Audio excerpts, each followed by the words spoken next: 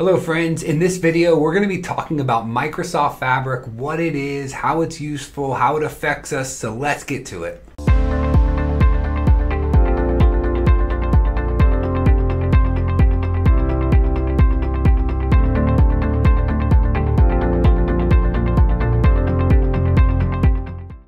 Hello, my name is Austin Leibel and I am a trainer at Pragmatic Works, and we do training on different Microsoft products like Power BI, Synapse Analytics, on T-SQL, on the Power Platform, and today we're going to be talking about the new hot conversation around Microsoft Fabric coming out of Microsoft Build 2023. Now, let's talk a little bit about what Fabric is and how it's useful, but I do want to mention that Fabric is currently in preview mode, meaning these features are being actively designed and developed. They may not be complete. They're made available on a preview basis, so you can go and test these features in production environments and scenarios and provide feedback. But Pragmatic Works wanted to go ahead and get started covering some of these many topics so we understand the core concepts and ideas around Fabric, so that when it hits general audience, we're ready to go, and so are you. So what is Fabric? How does it affect me? How does it affect my different users? And what's important for all the stuff we're going to be covering today? Be on the lookout for many more videos on this topic coming up in the upcoming weeks.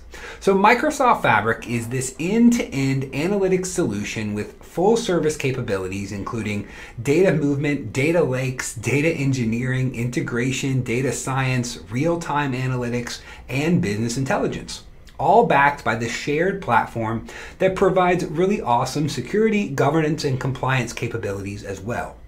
So your organization no longer has to go through and create all these different individual analytic services from multiple vendors. Instead, we can use a streamlined solution that's easy to connect with, onboard, and operate. Fabric's going to integrate different technologies that Microsoft already has, like Azure Data Factory, Synapse Analytics, Power BI, into this unified single product that's going to empower different Power BI users, business professionals, and data engineers alike to unleash the potential of their data and lay the foundation for this introduction to AI being introduced into our society as we learn to work and deal with helpful tools like ChatGPT and Microsoft Copilot. Now, the data lake is going to be the foundation on which all the different Fabric services are built. And the Microsoft Fabric Lake, also known as OneLake, is the core concept to this. It's built into the Fabric service and provides a unified location to store organizational data where the experiences operate. So OneLake is a Fabric lake-centric architecture that provides a single integrated environment for data professionals and the business to collaborate on data projects. Think of it as OneDrive for data. OneLake combines storage locations throughout different regions and clouds into a single location without having to move or duplicate data. So like many applications are pre-wired to use your organizational OneDrive, all the different compute workloads in Fabric are designed to work with OneLake. OneLake is built on something known as the Azure Data Lake Storage. So Azure Data Lake Storage is going to support different files inside of it called Parquet, Delta, CSV, JSON, and many more. And what this means is that all the different compute engines in Fabric are automatically going to store their data in OneLake in the open source Delta Lake format.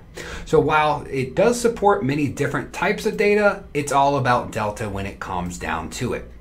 Now, Microsoft Fabric also offers a comprehensive set of analytics experiences that are going to work together seamlessly. Each experience is going to be tailored to a specific persona, or what are you going to be doing with data. Fabric includes these product experiences for an end-to-end analytical need. So one of the first ones that we're going to cover is Power BI. Power BI is the world's leading business intelligence platform. It ensures business owners that can access data from Fabric quickly and intuitively with better decisions with data. Now, hopefully you're aware of Power BI, you use it. We talk about Power BI on this channel all the time. So it's not new that Power BI is going to be a part of this, but all the other aspects playing in and working with Power BI are going to really unleash the capability of Fabric. Now, data engineering is a term that people throw out there to say, I want to move data from here to there. I want to do ETL. But the data engineering platform inside of Fabric is going to provide a world-class Spark platform with great authoring experiences, enabling data engineers to perform large-scale data transformation and democratize data throughout the lakehouse. Now, does that mean I'm going to go through and be a data engineer just because I use Fabric? No, not really. There's going to be experiences that you use inside of Fabric that are suited for your general Power BI user, and then ones that are also suited for your general data engineer user. We're going to have different people working in the same environment to integrate all these different tools together as one. Now, one of the other tools that comes from Synapse Analytics and kind of has to do with data engineering is going to be known as Azure Data Factory. And Azure Data Factory is going to combine the simplicity of Power Query data flows with the scale and power of Data Factory pipelines as well. Now, we're also going to have data science, and data science is going to enable you to build, deploy, and operationalize machine learning models seamlessly inside of your Fabric experience. It integrates Azure Machine Learning to provide built-in experiment tracking and model registry. Data scientists are going to be empowered to enrich organizational data with predictions and allow business intelligence users and analysts to integrate those predictions into their reports. Now, we're also going to have the data warehouse experience to provide industry-leading SQL performance and scale, a fully separate compute from storage, enabling independent scaling of both components. And additionally, it's going to natively store data in the open Delta Lake format on that OneLake. Now, observational data, which is collected from various sources such as apps, IoT devices, human interactions, and so many others, are going to be a part of what we call real-time analytics, or RTA. The data is often semi-structured in formats like JSON or text and comes in at high volumes with shifting schemas. And these characteristics make it really hard for traditional data warehousing platforms to work with. So real-time analytics is best in class. It's going to be awesome for observational data analytics. Now, let's break some of these down a little bit more granularly. Data engineering in Microsoft Fabric is going to enable users to build, design, and maintain infrastructures and systems that enable their organizations to collect, process, and analyze really vast and large amounts of data or big data scenarios. And one way we're going to do that is, of course, with Apache Spark. Apache Spark job definitions are a set of instructions that define how to execute jobs on a Spark cluster. It's going to include information such as the input and output of data sources, the transformations, configurations, and things like that. Spark job definitions allow you to submit batch or streaming jobs to a Spark cluster and apply different transformational logic to the data hosted on your lakehouse, among many other things as well. We can access Spark through the data engineering product experience with something known as notebooks. A notebook is when you want to go through, use Spark to explore or analyze data interactively. You're going to use a notebook to do that. Notebooks enable you to combine text, images, and code written in multiple languages to create this interactive artifact that you can share with others and collaborate with. Another way to move and transform data, though, is going to be by using data pipelines. Data pipelines use the same user interface from Azure Data Factory with its own product experience inside of Fabric. So maybe you are a Data Factory user already. There's going to be a product experience for you that has nothing to do with Spark. So you can kind of have your own centralized location to go through, create your pipelines, create your data flows, and continue to move and transform data without necessarily having to know any of those code languages that are going to be used with Spark. So Data Factory is out there. Data pipelines, though, are going to define a sequence of activities that orchestrate an overall process. So usually by extracting data from one source and moving it into the destination, and usually going to do some sort of transformational logic along the way. Pipelines are commonly used as a part of the ETL process that ingests transactional data from this operational data store into an analytical data store. So one analytical store that we haven't talked about yet and deserves conversation as to what a Fabric is going to be the Lakehouse. The foundation of Microsoft Fabric is a lakehouse, which is built on top of OneLake scalable storage and uses Apache Spark and SQL compute engines for big data processing. A lakehouse is a unified platform that combines flexible, scalable storage of a data lake and as well as the ability to query and analyze data from a data lakehouse. Now, a lakehouse is going to present as a database and is going to be built on top of a data lake using Delta format tables. So Lakehouse combines the SQL-based analytical capabilities of relational data warehouse and the flexibility and scalability of a data lake. Lakehouses store all the data formats and can be used with various analytics tools and programming languages, but as a cloud-based solution, a lakehouse can scale automatically and provide high availability and disaster recovery. Some of the benefits, including in a lakehouse, are going to be using Spark and SQL engines to process large-scale data sets. Lakehouses support ACID or atomicity, consistency, isolation, and durability transactions through Delta Lake formatted tables for consistency and integrity.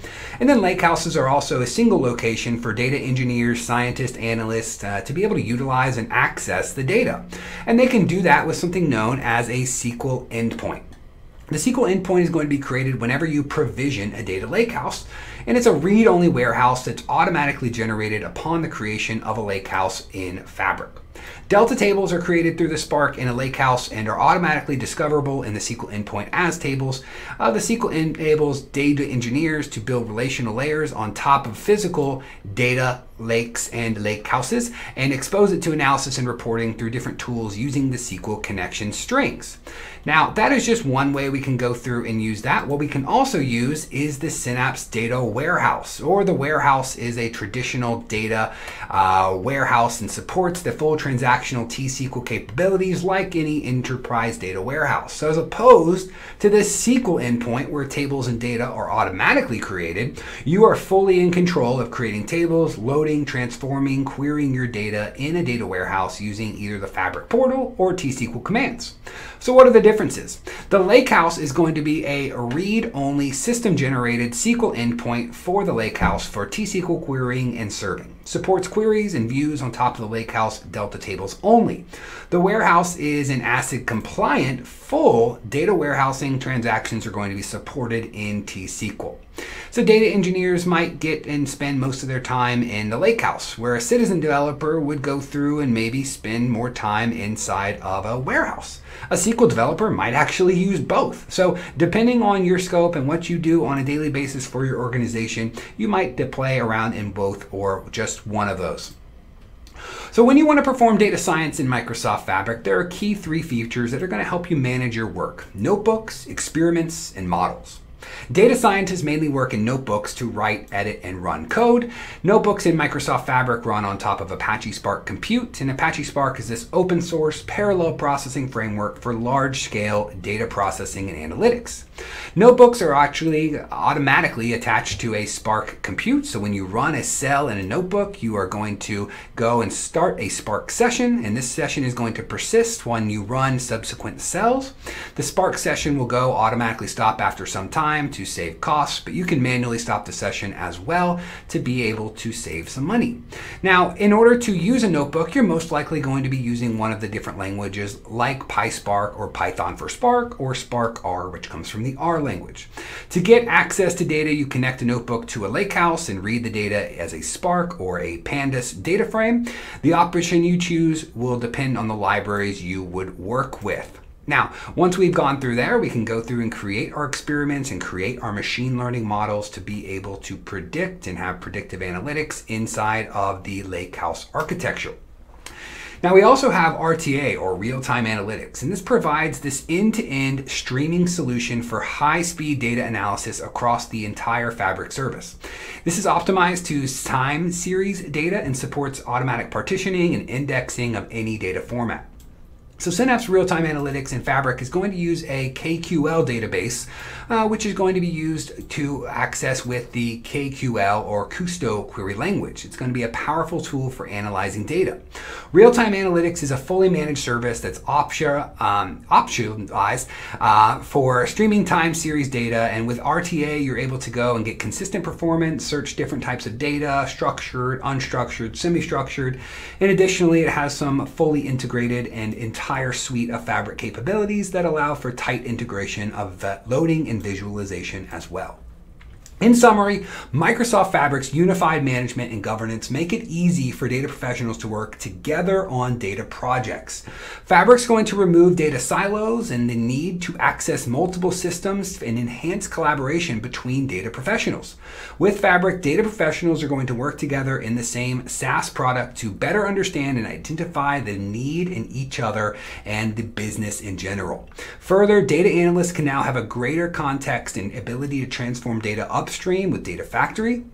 So far, I absolutely love what I've seen in Fabric. I'm excited to go through, continue to explore, continue to learn. Now, does this mean that a general Power BI user is going to start using Spark right away? Maybe not, but it's going to enable that user to potentially have the ability to do so, again, based on your organization's needs. So hopefully this allows you to go through and explore something you haven't worked with before. Maybe you want to go through and start doing some data cleanup with Power Queries or moving data with data pipelines. So we have lots of different options all integrated into one singular workspace now. Look for many more videos, including deeper dives and demos around the product coming very soon from the entire Pragmatic Works team.